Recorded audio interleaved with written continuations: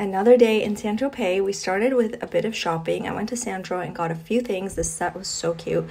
And then we walked over to the Dior Cafe and I fell in love with this woman's hat. It was by Chanel, stunning. And this place is so magical. If you're in Saint-Tropez, you have to go for lunch. It's just so pretty and there's just so much detail.